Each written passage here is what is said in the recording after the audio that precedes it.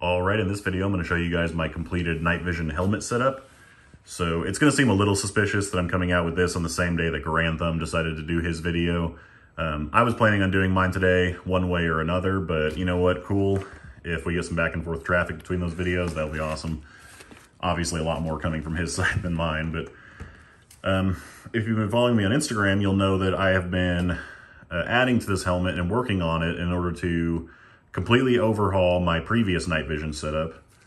And now I have everything that I need and nothing I don't as far as this particular setup goes. So something that Grantham touched on in his video that is very important is weight considerations. Since all of the weight on your helmet is going directly into your head and therefore compressing your spine, you don't really want to add a lot of unnecessary weight to this, but you do want to add it in the right places that balances the helmet well. So I'll show you some of the workarounds that I have for balancing this helmet in just a minute. I'm not really going to talk about my night vision itself in this video. If you look at the thumbnail for this video, I do have some NVGs, which are dual tubes. They're from TNVC and they have L3 tubes in them. But this video is just going to be about the helmet. So maybe in a later video I'll show off my night vision. So to start off, the helmet itself is an OpsCore Fast SF Ballistic Super High Cut. I believe previously they would call this a maritime helmet, but now they refer to it as Super High Cut, which means that the ear portion has been removed to make room for helmet-mounted hearing protection. So as Grantham said in his video, it's a trade-off. You're losing a little bit of protection, but you're getting a much more comfortable setup when you're using something like these OpsCore amps in order to protect your hearing. So you're also getting a little bit lighter of a helmet as a result too. But again, it's a trade-off, everything is. And like I said, this is the ballistic version of the helmet. I'm not going to talk too much about the different types. Grantham already did a really good job of that. But this one is their ballistic helmet, which means it does not have the vents going down the sides like their carbon helmet would, or their bump helmet. This one is just completely enclosed for maximum protection. OpsCore's ballistic helmets are among the lightest on the market. If I recall correctly from their website, this one is a 2XL, and even their largest helmet, the shell itself, still comes in under 2 pounds, which is really, really impressive given what older helmet systems weigh and even what some other current market options weigh. OpsCore has definitely been leading the pack on making something that is more light and less strenuous to wear. So another reason I went with the OpsCore is, as I said, they make 2XL helmets. Not every company does. So sadly, people like me don't have the option of getting a Team Wendy or an M-Tech because they don't cater to people with big heads like me. So I'm not bad-mouthing those companies or anything, but in this case, OpsCore gets my money because they actually care about making helmets in my size. So last thing I'll mention about the helmet itself before I move on to my accessories is the suspension system. So OpsCore's ballistic helmets, as far as I know, all come standard now with their Lux Liner kit, which are these pads that you see. So the cool thing about the Lux Liner kit, aside from the fact that these pads are, you know, pretty soft and comfortable, is that you can swap these out with other pads that come with the helmet for either thinner or thicker pads in order to kind of shape it exactly to meet your head. So fitting your helmet is kind of a not a difficult process, but kind of a tedious one. You're going to want to actually wear the helmet for long periods of time and see where you're getting hot spots on the inside, or where you're getting some tension headaches, or where you think you could add more padding just to make the platform more stable. So it's something you're going to want to take your time with. You're probably not going to be able to sit down and do it in 5 minutes. You can get close, but this is something you can always adjust as you use the helmet and get more time wearing it. So of course, these also come with OpsCore's Octile, which is one of the better systems on the market. I do like Team Wendy's BOA system a little bit better, but these are cool too. You just twist this dial and it clamps down on that NATE pad. Twist it the other way to loosen it again. This helps it secure it to your head and keep it really stable for when you're wearing your night vision, because you don't want this thing kind of swinging all around and pivoting on your head when you're relying on the night vision staying in front of your eyes to be able to see. So, all right, moving on to accessories. I'm gonna start on the front here with my night vision mount, and that is the Wilcox L4 G24. So this is their newest version of this mount, which has some extended travel on it. They've lengthened this portion right here so that you can actually move the night vision farther away from your eyes. And this is for people with certain face shapes, or if you're wearing eye protection underneath the night vision, you may need that extra travel in order to accommodate that. So Wilcox has now added this as a standard feature on all of their L4 G24s. Previously, if you needed that extra length, you would have to get the G22E. And the difference between the G22 and the G24 is that the G24 has a breakaway feature. The G22E does not break away. So I'm not going to talk too much about which one's better or worse. It's all situational. If you need a breakaway in order to save yourself from potential neck injury or death, get the breakaway, but there's nothing wrong with the G22E either, especially if you're not jumping out of planes or riding in the back of vehicles pretty often. So the breakaway feature essentially comes down to this little tab right here, which when you withdraw the tab by hitting the release button to take this off the helmet, you can actually press this over here, and then you'll see when you re-engage that tab, now it's a little bit shorter. And so that makes it easier for it to break away. It'll still break away in either position with sufficient force, but you can choose how easy it breaks away. So now you can see it's sticking out farther, so it'll be harder for it to break away from the helmet. So as with all the Wilcox mounts, including the G11, the G22, G24, these are very adjustable. So like I already said, you can adjust the eye relief. Since your night vision will mount right here to this dovetail, your night vision will actually move with this to bring it closer to your face or farther away. You can adjust the cant of the night vision with this knob, and it'll actually adjust it up or down to meet your eye line. You can adjust the height that the night vision sits with this. You just loosen that and you can move it up and down and then lock it back into place. And as you saw before, this button allows you to flip it up and stow your night vision in the upright position. So Wilcox is one of the industry leaders as far as night vision mounts go. Narodos also has some good mounts, but you're going to see a lot of people running these because they're very well liked and very easy to use. We'll talk about the shroud really quick. This shroud came with the helmet. It's OpsCore's MBS shroud, or modular bungee shroud. And these now come with little bungee clips built right into the shroud. Previously, on OpsCore helmets, the bungee would actually come out of the side rails and it would come across and hook onto the shroud. But now it's just built into the shroud, and instead of just being a little metal hook that was not enclosed, this one is actually enclosed. Once you snap it onto your night vision, it's not gonna be able to come off at any angle unless you actually deliberately take it off, or if it breaks.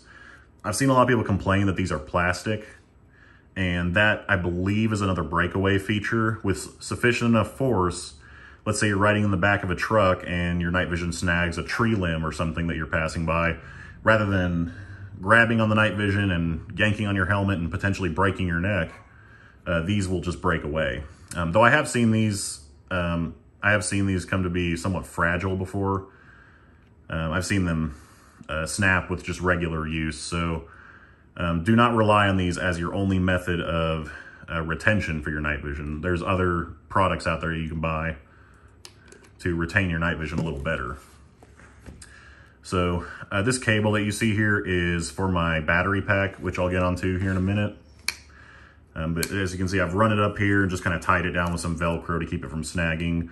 But this, my NVGs use a LEMO port, which the battery pack is configured for. So this will just plug into the side of the night vision and give me additional battery storage for the night vision. All right, so moving back, I was able to utilize both of the side rails on my helmet without interference with my hearing protection because the OpsCore amps actually mount to these rear portions. So in this case, on the left or the right side of the helmet, I have a Princeton Tech MPLS. So this is what they would call an administrative light. This is for doing things up and close to your face without broadcasting your position to anybody who's in the general area. It has a dimmer light on it that is useful for reading maps or loading magazines or that kind of thing. And that is opposed to this, which is a searchlight. In this case, it's a Surefire M320V with an S&S Precision Max mount or multi-axial mount. So this light would actually be used for trekking and finding your way around, illuminating the space in front of you or illuminating a room. And with this S&S mount, you can actually rotate it, cam it in or out, really just wherever you need it to point, it's going to. One thing that I like to do with these is do what's called umbrella lighting, where if I'm inside of a room, I can rotate the light up, hit the ceiling with light, and it'll kind of splash all over the room and illuminate it, assuming that the ceiling is a somewhat reflective material and that the room is under a certain size. But again, if I just need to point it forward and illuminate what's in front of me, I can do that as well. And this is a vampire head, so I can either set it for white light, or if I turn it the opposite direction, it's now in an infrared mode, which only night vision will see, of course. So moving on to the headset, this is the OpsCore amp. So cool thing about the amp is it mounts to this rear portion of rail, which normally just goes unused. So it's cool that OpsCore kind of thought ahead and actually found a use for that would free up this rail space up here. And these have a lot of adjustability to them. So you can see there's some tension when you have them popped inwards towards your head to keep them seated against your ears. But if you need to let your ears breathe, you can swing them out, and this is what they call the Mickey Mouse ears when they're swung out. And as Grantham mentioned in his video, one kind of negative to this is when they're in this configuration, you can't really hear any of your comms that are coming through the headset. So that's something to consider. If you're gonna be wearing this helmet for long periods of time and you need to ventilate and let your ears cool off, but you still need to be able to hear your comms, these may not be the best option. But again, you can see these dual springs on either side, which maintain tension on the unit. So all you do is push it in and it'll lock against the side of your head. So another thing I really like about the OpsCore amps is they are comms capable, but when you do not need comms, you simply just unplug the down lead. So when you do need them, you just grab your down lead cable, which is sold by OpsCore. There's several different variants depending on what kind of comms you have, so you can get different pins. But again, when you don't need them, you just unplug them and put in your little plug to keep it waterproof. And there's one of those on both sides, so you can configure them on either side, or if you have dual comms, you can plug it into both sides. So pretty cool. Of course, your microphones are mounted up front on either side. In my case, I have the OpsCore, I think they call these the amp skins. They sell different camouflage stickers that go on these essentially. They go on the arms as well as the headset itself. These arms do not come with the headset. You have to buy these separate from OpsCore. When you buy it, or whoever you buy it from, it'll probably just come with this headband. And another cool feature of the amps is that you can remove them pretty quickly from the arms and then put it back into this headset, or this headband, and wear them as a standalone unit. So really forward thinking from OpsCore. Instead of having to buy two separate units for helmet mounted and standalone, you can just use your one singular headset for both. Now granted, these headsets run about $1,000, so it's not really saving you money. It's just kind of a, ease of use kind of thing. So one last thing I'll mention is that I have installed the Noise Fighters gel ear pads onto these. Now these are the sight lines, which means they have a cutout on each side for sunglasses to go through. So I have definitely gotten some headaches in the past from trying to slide my sunglasses arms underneath my headset and them getting pressed into my temple. This completely alleviates that problem. And they're made of a really similar gel material as the factory ear pads, which I have one of those here. But yeah, as you can see, no cutout for sunglasses. So yeah, these do a really good job of keeping the headset nice and cool against your face while not giving you a headache from having these pressed against your skull for long periods of time. So moving to the back of the helmet, the first thing you'll notice is my counterweight pouch. This is the TNVC Mohawk. This is the Mark II. TNVC has a few different versions of their Mohawk now, and a couple different generations of them. This is the Mark II, I believe Gen 3 or Gen 2, whichever's the newest gen. And this is made to actually hold a battery pack. So my battery pack is made by the same company that makes my night vision housing. It's AB Night Vision. And I forget the name of this. I think they call it the ground optimized battery pack or something along those lines. It has an aluminum housing and it's water resistant. I don't think it's waterproof, but it's fairly easy to use. You put either a single CR123A or two AA's in each side. And then using the knob on top, you select which battery pack you're gonna run off of. So if you twist it to the left side, you'll run off of this battery pack, or if you twist it the opposite direction, you'll run off this one. So I'm a big fan of these. I don't want to leave batteries inside of my night vision at all if possible, because they can corrode the battery compartments and ruin them. So if I can keep the batteries off the night vision and actually hold more of them for longer runtime, then that's just a win all around. You'll also notice I have some of these weights taped onto here. So this pouch does not really accommodate or doesn't have its own compartment for counterweights. So I just bought some of these adhesive wheel weights on Amazon and stuck them on here and secured them with some 100-mile-an-hour tape. And so now I have all the weight that I need back here to properly balance out the night vision. Since I have NVGs, which also have an aluminum housing, they're a bit on the heavier side. So this battery pack plus the 8 ounces of steel weights back here were necessary in order to correctly balance it. So one last thing I'll mention about the counterweight pouch is I did tie it down here in the back with some gutted 550 cord.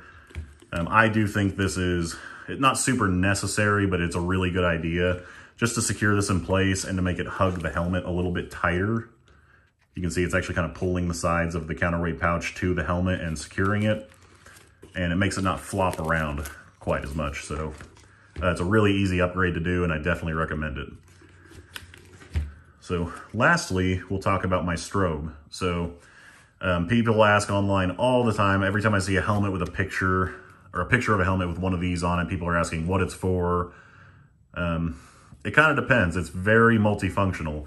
The military uses it for quite a few different reasons, but one of the main ones is as a IFF, or Identify Friend or Foe, strobe for aircraft. Aircraft flying overhead, if you have this set to its IR setting to where it's strobing in IR, they can actually see you and they know not to drop ordnance on your location. So in civilian terms, or even in law enforcement capacities, these are used in more casual capacities as far as just keeping track of other shooters when you're training. You can turn on your strobe. In this case, mine is either green or red, or if you flip it to the IR setting, you won't be able to see it now, but it's actually strobing in IR.